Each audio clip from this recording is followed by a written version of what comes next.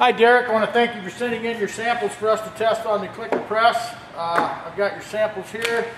I know you said something about an 8x10, but I don't have an exact 8x10, so I've got another one here. It's about a 8x14.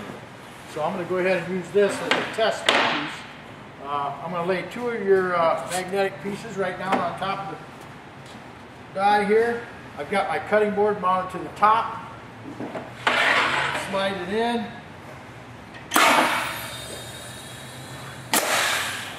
we'll pull it right out.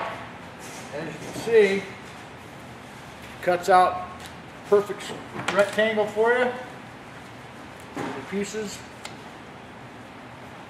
are cut out nice and clean on the edges, both pieces. I'll go ahead and try your thicker material here.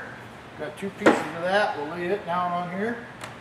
And the nice thing about this die is you can use it either way. You can. It has a clear base on it so that you can actually look and see through the die, so you can place it wherever you want on your cutting board.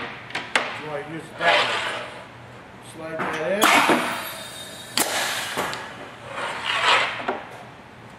in. And that one cut out just as easily.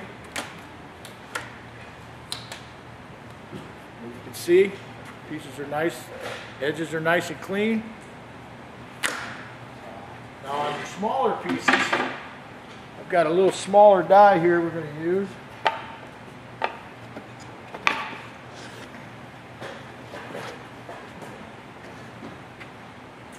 For the testing, this is just a small 6-cavity die, small rectangles.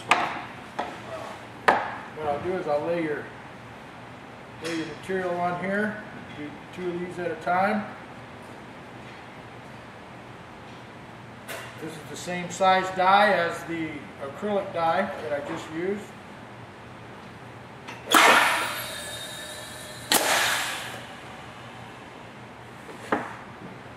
And as you can see, that cut out just as quickly and just as clean.